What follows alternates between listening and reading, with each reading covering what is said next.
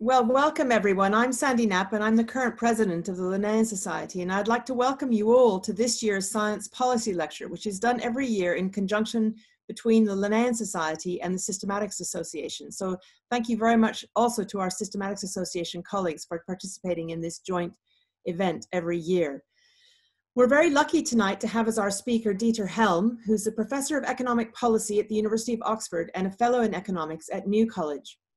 Dieter is the independent chair of the Natural Capital Committee, and he's written a number of books, the most recent of which are Green and Prosperous Land from 2019, Burnout, the Endgame for Fossil Fuels in 2017, The Carbon Crunch in 2015, and Natural Capital, Valuing the Planet in 2016, all of which have been published by Yale University Press. That's an amazing number of books in a very short period of time. I'm dead impressed. His new book, Net Zero, will be published in May 2020 by William Collins. Dieter's provided extensive advice to both UK and European governments, including the Cost of Energy Review for the UK government in October 2017, and for the European Commission in preparing the Energy Roadmap for 2030. He's served both as a special advisor to the European Commissioner for Energy and as chairman of the ad hoc advisory group on the Energy Roadmap. He's also assisted the Polish government during their presidency of the European Union Council. He's a director of Aurora Energy Research, a leading energy modeling company, and chairman of Natural Capital Research, developing natural capital models and assessments for the better use of land. And his natural history credentials are also quite good because he's an honorary vice president of the Berkshire, Buckinghamshire, and Oxfordshire Wildlife Trust. So welcome, Dieter, and we're looking very much forward to what you have to say. What I wanted to say to people is there's been a set of slides sent around, and Dieter's just going to talk to us without the slides. So if you want to watch the slides while he's speaking, please do go ahead, but he won't be showing those slides. And when it comes to questions, please put those questions into the chat and keep yourselves on mute during both the questions and during the lecture. So thank you very much, and over to you, Dieter. We're looking forward to it. Well, thank you very much indeed for giving me this opportunity to talk about natural capital. The exam question in a way is not so much what's going wrong as what is it that we have to do to protect and enhance our natural environment, and what in particular do we have to do to make sure that we enable the next generation to inherit an environment, a set of natural capital assets which are at least as good as the ones we inherited, and that these are passed on down the generations. Now, these questions are urgent, desperately important. I think there can be few who don't realise what's happening to our climate, what's happening to our biodiversity, and what's happening to all the assets that lie behind that. We have to turn this tide around, and what I'm going to describe this evening is what we'd have to do if we were actually serious about protecting and enhancing that natural environment and about our duty to future generations. And I'm going to argue it's practical, doable. We have a set of tools to work through to help us get to that end. And we have now lots of practical areas where these tools can be applied and we can do so much better. And I want to contextualize this in a particular way. There are those of people who say, well, the environment's very nice, but it's a luxury good, and we can't afford it right now. There's all sorts of other pressing problems, and we'll deal with the environment later when we're rich enough to do so. Always put it off till tomorrow. Well, if you have an efficient economy, all the costs are included, and a sustainable economy is an efficient economy. And when people talk about sustainability and a sustainable economy, what they fail to often follow it up with is that if it isn't sustainable, if our policies aren't sustainable, then the economy won't be sustained. And therefore, we won't have the opportunities to do the stuff that's the everyday substance of economic activities. So it's not some kind of extra. A sustainable economy is the only economy that can be sustained. And that's what I'm going to describe this evening. Now I'm going to go about this in a series of building blocks. I want to start with the conceptual framework. Now, a lot of people might say, oh, well, you know, we know all about the concepts and that's all theoretical and academic. No, if you don't get the concepts right, if you don't ask the right questions, you've no chance of getting the right answers. And I'm going to point out a number of ways in which we've been framing the problem incorrectly. And it's not surprising that as a result, we haven't made a great deal of progress yet. We can, we should, it's perfectly possible, but you need the right conceptual framework to do that. So I'm going to start off with that. Then I'm going to look at how you embed natural capital in the economy. Again, not as the economy versus the environment, but the environment at the absolute core of the economy and any economic policy and any economic functions. And that is where the toolbox comes in, the natural capital toolbox, and that's going to be about baselines, about thresholds, about capital maintenance, about enhancements, about balance sheets, stuff that environmentalists don't normally talk about, but is of the essence of making sure that the environment is central to the economy. And then I'm going to talk about a few applications, and these are going to be topical. I'm going to talk about the polluter pays and the pricing of carbon and carbon taxes. I'm going to talk about public goods for public money and new agricultural policies, and how to think about ELMs and some of the new ideas coming out of DEFRA and through the Agriculture Bill and the Environment Bill. Then I'm going to talk about net environmental gain, and that's going to be about building development and how we make sure that when we do damage the environment, we make sure that we really compensate over and above for that damage, properly embedded in a natural environment. So that's my agenda, and I'll end up with the prize that we could have if we did this properly. So, as I say, let me start at the beginning, and let me start with the concepts. So natural capital has gone from being a kind of esoteric concept to becoming absolutely mainstream. Everybody now talks about natural capital in a way they really didn't when I took over as the first chair of the Natural Capital Committee back in 2012. It's gone from the periphery to the everyday language. And with this comes serious risks, because we've been here before. When we had the Brundtland report, people were all talking about sustainability and sustainable development. And we all know what happened. It ended up in greenwash. Everybody interpreted whatever they did as, quote, sustainable or sustainable development. And the result was that everyone could claim to be doing the right things, but actually it was largely meaningless. When large oil companies described themselves as sustainable in the 1990s, you know something's gone wrong. And natural capital isn't like that, or it shouldn't be.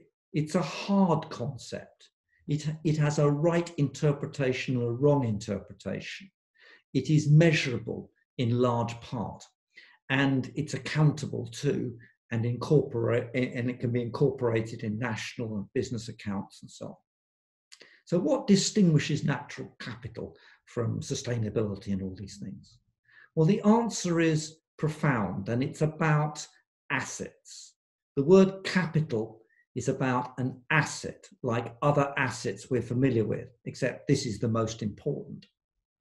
And when we say assets, in an important way, the way you define something is by saying what it isn't. So it isn't flows. It isn't ecosystem services and all the stuff that goes into the conventional cost-benefit analysis framework that economists use. These assets come in systems, not marginal units. They're not discrete little lumps. And that'll turn out to be extremely important when we think about housing developments and net benefit. And the reason why assets matter is it's assets that give you the capacity to function, to live the good life, to have opportunities. And when we talk about intergenerational duties, it's the duty to pass on those natural capitals, that environment that nature gives us for free to the next generation so they can choose how they want to live their lives. It's not about utility and making people happy and making sure future people are happy. This is about enabling people to have the capacity to choose how they live their lives in the context of a decent natural environment to be set. Now, of course, assets cause flows. They result in environmental services, etc. But it's a huge mistake to start with the ecosystem services and work back to the assets, which is what conventional economics does. It is that there's a break in that connection, and we want to start with assets. And every economic activity, and economics is about the allocation of scarce resources, is about the allocation of that natural capital and man-made capital and human capital and social capital and cultural capital. It's about the application and combination of those things to produce the outputs that form the basis of our consumption. So assets, hard assets, measurable assets are the cornerstone of thinking about a natural capital approach to our environment. Now, there are different kinds of natural capital, just as there are different kinds of man-made capital and human capital and so on. But the most important distinction is between renewable natural capital. By that, that's not about wind farms. This is a concept that was there long before people attached it to particular kinds of energy. So renewable natural capital and non-renewable natural capital. Now, modern capitalist economies and socialist economies are built on the consumption of non-renewable natural capital. Oil, gas, fossil fuels are what turned the relatively primitive economies before the 19th century into the modern economies we have today. It's non-renewable natural capital that enabled the world to get from 2 billion people in 1990 to 7.5 billion today. Now, that stuff, the oil and the gas and the coal, is effectively given to us from nature for free. It's our endowment, or rather it was the endowment of people in the past. Forget for a moment, although it's of course deadly serious, all the pollution that goes with this. And what previous generations have done, and the current generation, is use this stuff up. And if you use a non-renewable up, it isn't available for the next generation to use. Put in its simple terms, my generation used up the North Sea oil and gas. We had a party from it in the sense that we had higher public expenditure and lower taxes. We spent nearly all of it, nothing left for future generations, and now it's not there for those future generations. Now, it'll turn out that they don't need it because we'll hopefully not be using fossil fuels. But I hope you get the gist. If you have non-renewables, someone can use it, but if they use it, someone else can't, and particularly future generations can't. So it's beholden upon us to compensate future generations for our consumption of what they won't have. So if you think about North Sea oil, the Norwegians set up a sovereign wealth fund. They set aside some of the benefits at the time to them of their oil and gas, and that's now available as a sovereign wealth fund for generations to come in Norway. We did none of that. We just simply consumed it. Now, there's a lot to be said about non-renewables, but that's not what we're really talking about in this lecture. What really matters are renewables. That's the stuff that nature gives us for free and keeps on giving us for free forever, provided we don't abuse nature. So I'll give you a really simple example, but it really captures the concept. So if you think about the herrings swimming around the North Sea, well, actually around the top of Scotland and down through the Irish Sea, that formed the basis of a pretty staple industry for Britain for quite a long time. Now, we can harvest those, provided we don't harvest too many so that those herrings can't breed, reproduce, and be there tomorrow, next year, in 10 years' time, in 100 years' time, in 1,000 years' time, indeed until evolution catches up with them. So the value of one of these renewable natural resources is not just what we can get from it today, it's the value of that in perpetuity. And that is a huge value compared with a non-renewable natural capital, physical man-made capital and so on. So these things are really valuable forever. And that's why we should cherish them. And for renewable natural capital, nature will go on doing its thing, provided we do not drive these natural capitals below the threshold by which they can't renew themselves. And indeed, we need to put a safe limit in place. And in the Natural Capital Committee, we described what those conditions might be. So natural capital is a hard concept. It's about assets, not flows. Flows come from the assets, but it's an asset-based concept. It's core to what we should leave to the next generation and generations to come. And it's the renewable bits that really count. And we have the opportunity to make sure that they're with us forever, provided we don't screw them up too much. And that leads us to how to encapsulate our duty to the next generation. If we wish, and it is the government's policy, and it was in the white paper in 2011, the natural choice set out, if we do want to honour our stewardship of this planet and make sure the next generations get a good environment, a better environment indeed than the one we have since we've done so much damage, then there are a couple of rules we could apply. We could make sure that the renewable natural capital is always there and compensate future generations generally for using up the non-renewables. That's what the Norwegians do. Or we could say we have to make sure the renewables is okay for the next generation, and we have to use the revenues, some of the revenues from depleting the non-renewables to enhance renewables into the future. And those rules are different, and I won't labour them now, but I think it's very important to get that ethical obligation well set. Now, that's about the concepts: natural capital, assets, renewables, thresholds, safe limits, sustainable rules into the future for meeting our obligations. So what about how we would embed these ideas? Theories are good fun, interesting, they appeal to us academics, but how do we make sure that they're embedded? Well, here we now have, and it's very recent, a fantastic cornucopia of tools that we can use. You know, if you go back 5-10 years and you said, so how well are we doing with our renewable natural capital? Well, you could potter around the countryside, you could have a look at some Ordnance Survey maps, you could inspect woodlands, you could have a look at the state of the rivers, you could take some samples. You know, we weren't in ignorance when we were damaging these things, we did it knowingly.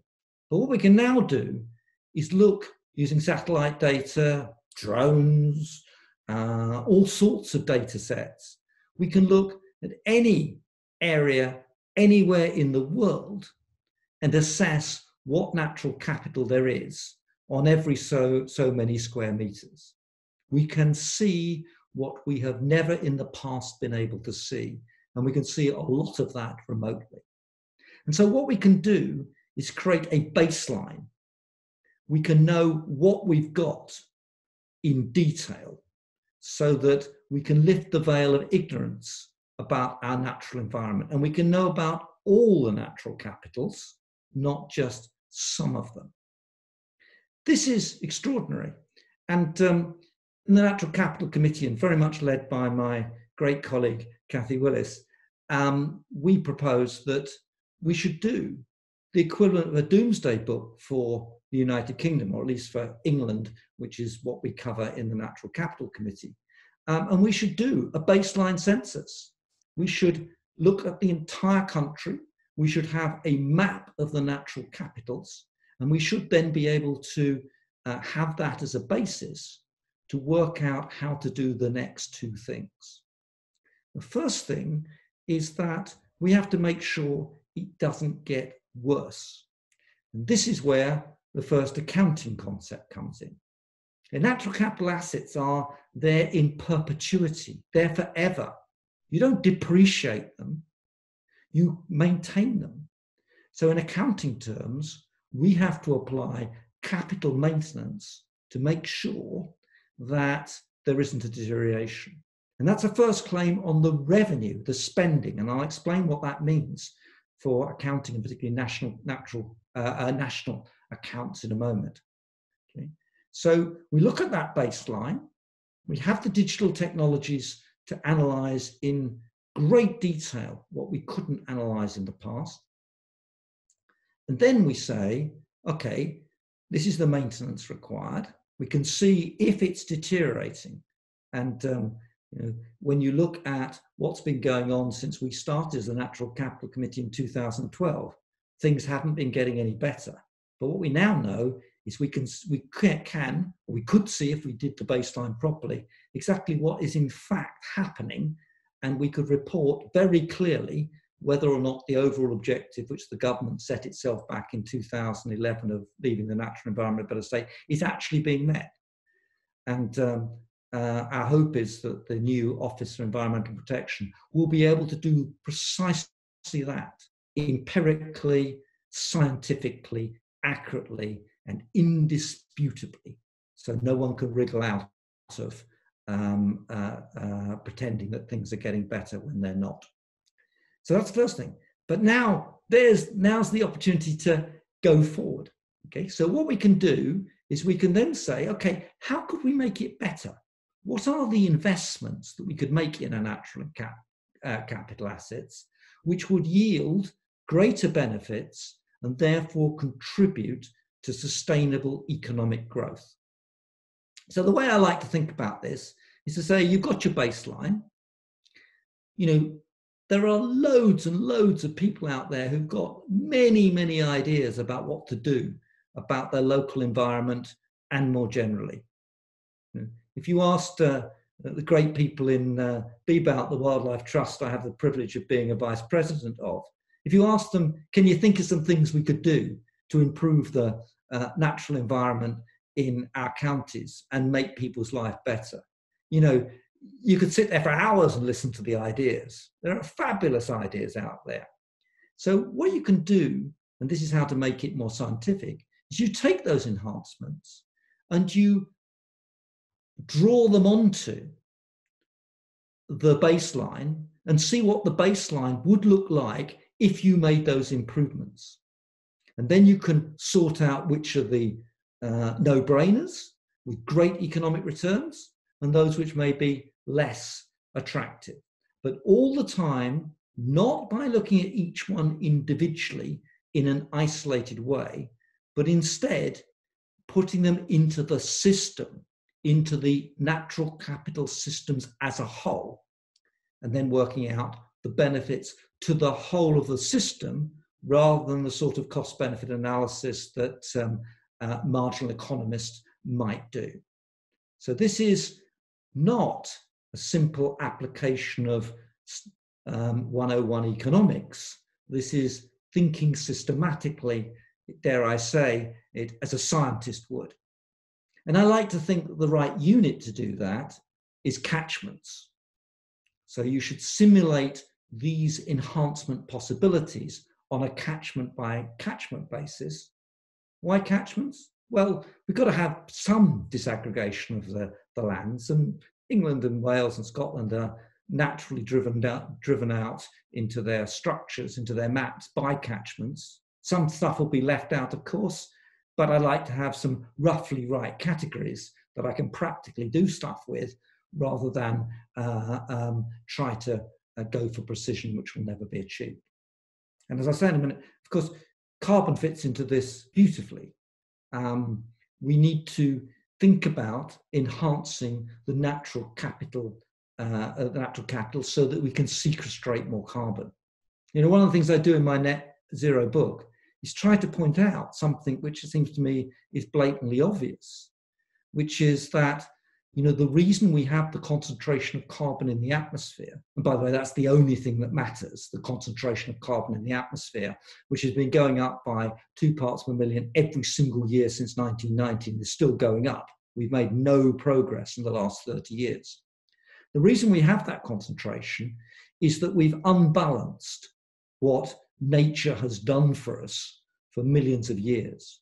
You know, climate change in the form of the impact of the concentration of carbon in the atmosphere is the balance of two things. It's the emissions we put up in the atmosphere, but it's also the ability of the natural environment to take them back out again.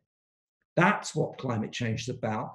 And anyone who thinks you can get anywhere near net zero without addressing the carbon sequestration by the land and our land use is clearly living on a different planet, and probably a very, very hot planet at that.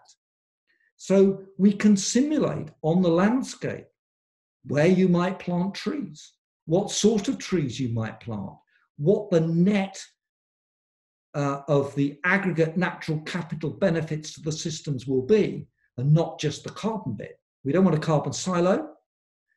Tree planting is a classic example of silos. We had a forestry commission for a century whose job was to produce timber. And if you drive around the countryside, and particularly in the uplands, you can see the consequence of the dense green conifer forests and all the biodiversity consequences that flow to that and the consequence to water. The great thing about natural capital is it's a multiple set of assets, multiple services flow from it. And by using the baseline and simulating enhancement, we can look at the opportunities to use the land to sequestrate more carbon and think where we can get the maximum total natural capital bucks for the scarce resource of money that we have available to spend. So that's how you do enhancements. And it'll apply to the soils, it'll apply to the trees, the vegetation cover, it'll apply to the rivers, and of course it applies to the atmosphere. And within this, the different combinations produce different benefits to us. Mental and physical well-being, we're beginning to realize just how serious that is as an issue. Recreation, leisure, dealing with outdoor exercise, the beauty of the countryside, the wildlife, stopping paying for cleaning up the pollution that we subsidize to put on the land, doing something about our air quality.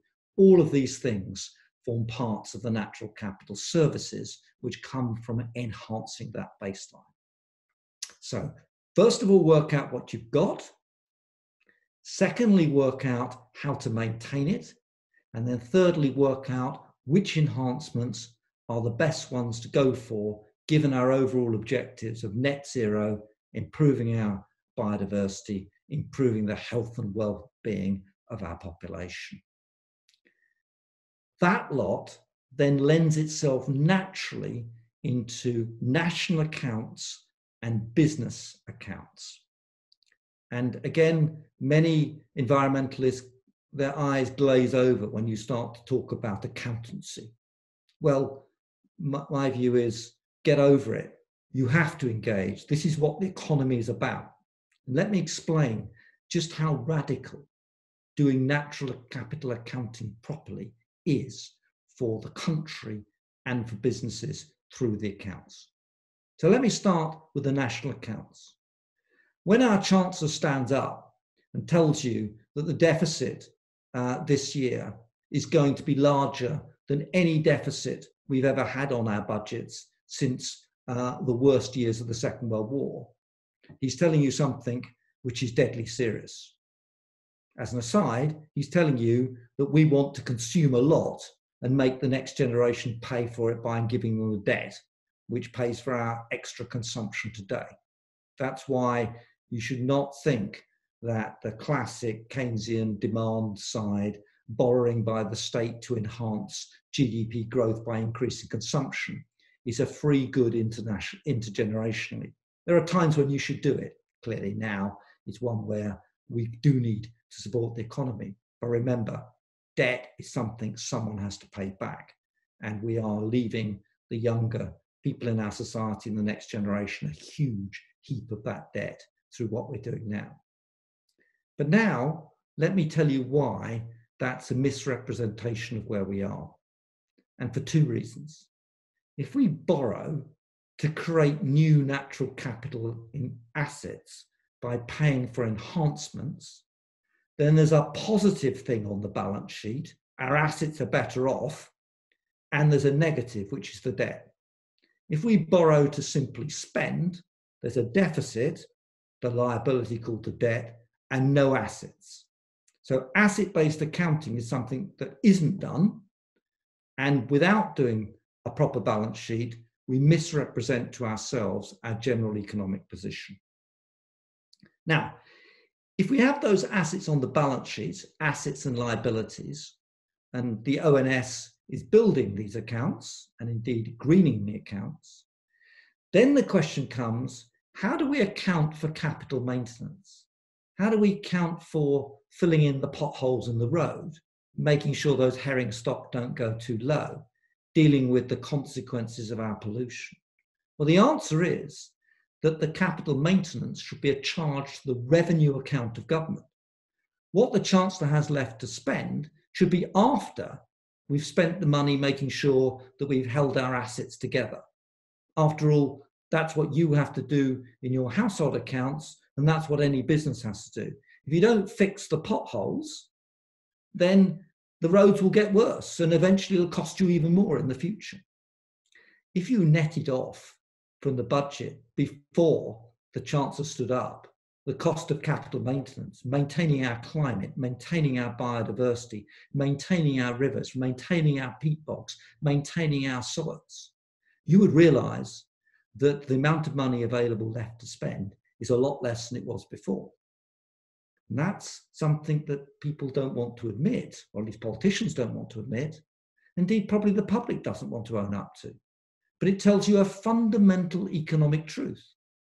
We are currently living beyond our environmental means. We are consuming too much of our climate, and we're consuming too much of our biodiversity and too much of our renewable natural capital assets. And there's no other way of putting it. And the truth is, if we go on doing that, then our economy will not be sustained. And that's a simple way of saying, we'll fry when the climate gets hot enough, and when the biodiversity is low enough, we will reap the consequences. And good economics says that we can grow. Of course, economic growth can go on.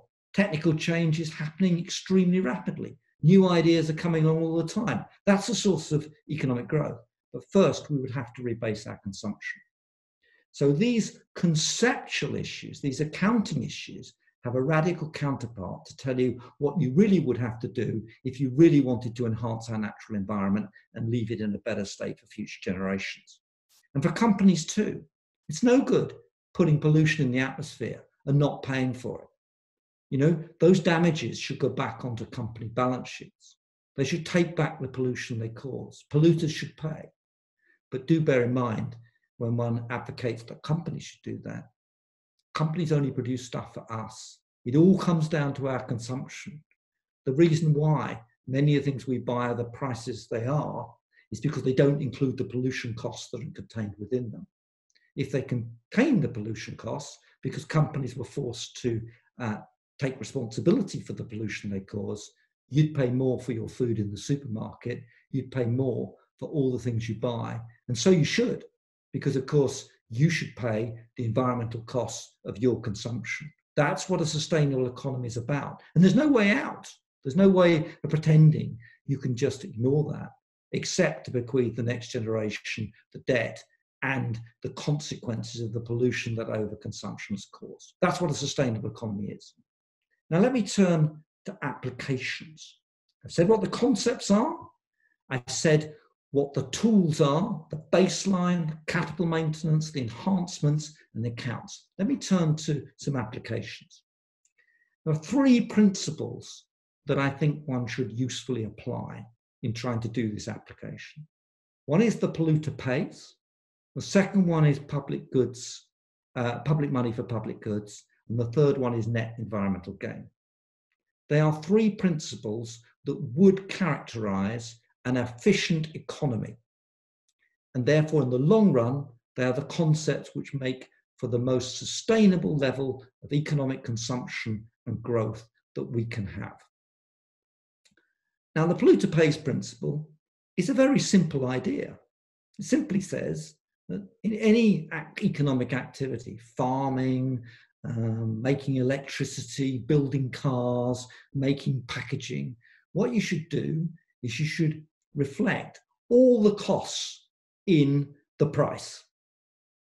Okay? And if you don't, then you're imposing those costs on someone else, and they'll end up a burden to someone else. So if you put nitrates on the land, nitrogen fertilizers, which have been responsible for huge increases in farm output, and you let them flow into the ditches and into the river, and they pollute the river, you're not paying the costs, the full costs of growing your crops, but you are making sure that you and me as water customers will have to pay higher bills for our water, because we'll have to pay for cleaning up the damage by the water companies of what's been put on the land. And if we subsidize it to be put on the land as well, then you add those two things together, you can see the net of that is chronically inefficient. Now, the obvious place to start is carbon. And carbon's relatively easy to price. Why? Well, because it's a single gas. In fact, greenhouse gases, a series of gases. They're pretty easy to measure, and it doesn't matter where you emit them anywhere in the world. And to put a price on carbon is a necessary condition to seriously address climate change. So we put a price on carbon. We put the same price on carbon on all carbon from wherever it's produced and by whoever it's produced. Same price in agriculture, same price in transport, same price in energy, and crucially, same price for imports as domestic production.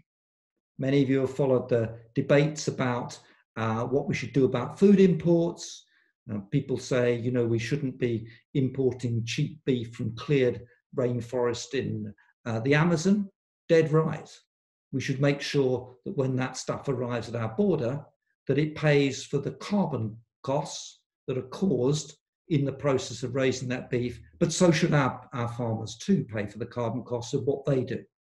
Remember, agriculture is 0.6% of the economy, less than 1%. It produces at least 11% of the emissions. It's the most polluting sector that our economy has in carbon terms, and that excludes the emissions from peat and only imperfectly measures the emissions from soils.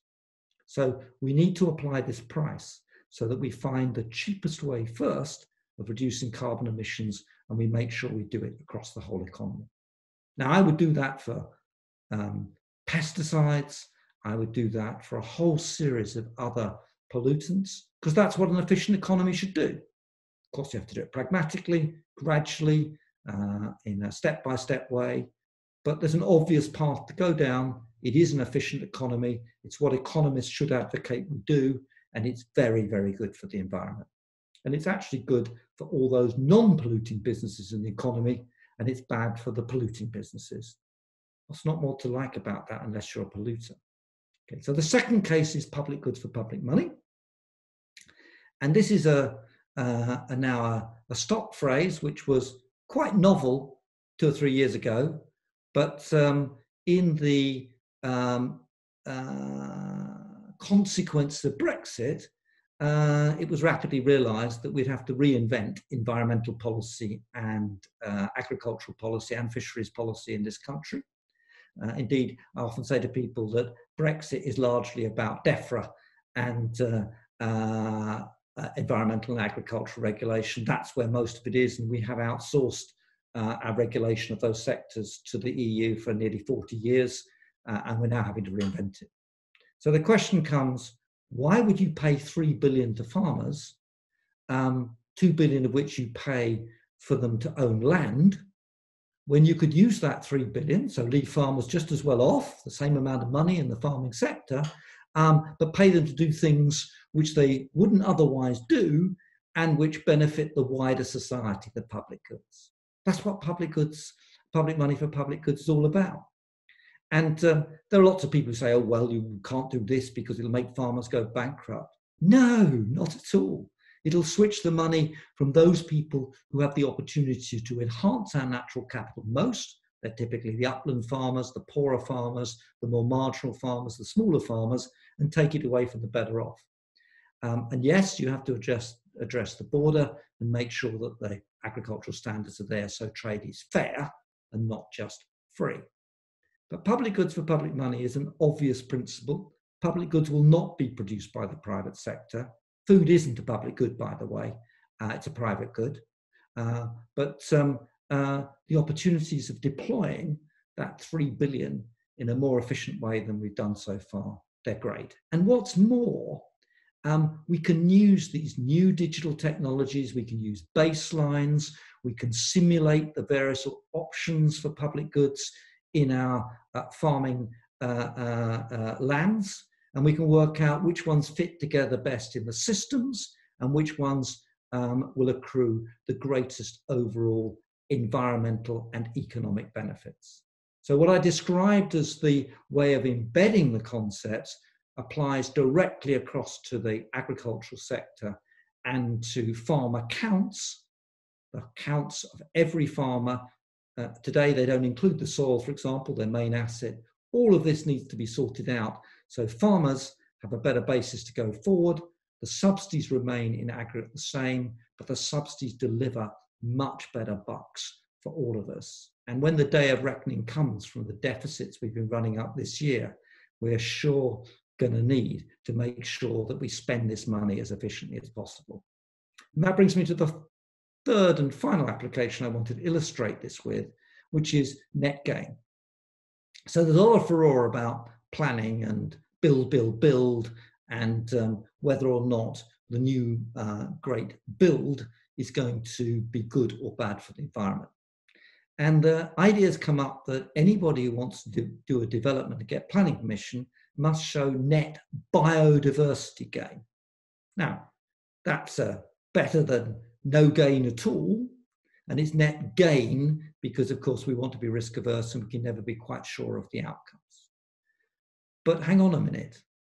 If you take a site and compare it with another site and just look at the biodiversity impacts, you might miss a lot and you might end up doing perverse things. So what you want to know is whether the development will enhance or reduce the natural capitals as a whole and not just the biodiversity. Otherwise, you end up saying, well, we've got some newts on this site, and if we take these newts and put them in a bucket and take them to some other site and stick them in another pond and add a few more newts, that will be net biodiversity gain. No, that's not enough. Just like we're in danger of using the carbon silo and just thinking about carbon gains, so we're in danger of thinking that biodiversity is the only component of natural capital, and that we can think about natural capital in discrete little units of building development proposals. No, it's about systems, and it's about all the natural capitals, and it's about simulating these as enhancements against the baselines. So in each of these cases, there are obvious things we can do to honour our duty to be good stewards of our natural capital and to enhance our natural environment and thereby enhance our sustainable economic growth. They're challenging. The toolbox is there. It's hard, conceptual, measurements apply, and there is a huge set of consequential actions that flow. And when you think about it in this way, you realise that there really is an enormous prize out there for us. You know, just think about what we could have. Imagine, to use the title of my description of this world, imagine a green and prosperous land. Imagine a world in which your kids can breathe in air which is not going to leave particles in their lungs. That we don't have to pay for all the health costs of the mental and physical damage that's done by our pollution and our destruction of our natural world. What's not to like about that? What could be anything other than economically efficient about doing that? What's not to like about cleaner rivers, about water companies that don't have to spend their time cleaning up the muck and pollution which is put in through the subsidies that we apply to our land use? What's not to like about using natural capital to protect us from floods rather than hard concrete and all the costs that go with that? You know, these are part of the prize, and they're all doable. We don't have to have sewage in our rivers. We don't have to have contaminated beaches with antibiotic-resistant bacteria now in our surf. We don't have to have this. We could be much better off. And the only way we're going to do that is to make the environment in the heart of our economy, take it seriously, and really think it through and apply it. And we have the technologies now, digital technologies, the baselines. We have the opportunity to see exactly what we're doing and to make it a hell of a lot better. So that's what I try and set out. That's the opportunity. That's the positive vision of our future. And all that stands in the way of doing this are all the vested interests and, dare I say it, our own very short-term selfishness, because we are not taking the interests of future generations seriously. And I'd put it to you, it's our ethical duty to do that. And I'd also put it to you, it's economically efficient to do that too. Thank you very much.